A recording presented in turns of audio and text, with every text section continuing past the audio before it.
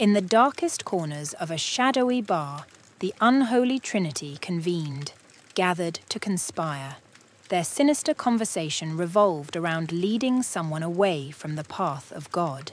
They set their sights on a man who had recently embarked on a journey of redemption, earnestly seeking solace in faith and conversations with the divine.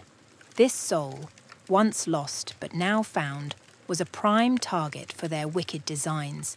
They would tempt him with worldly riches, entice him with promises of power and luxury, and ensnare him in the trappings of materialism.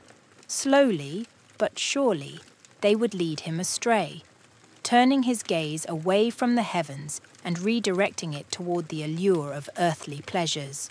The battle for a soul had begun, aimed to sever connection between the man and God.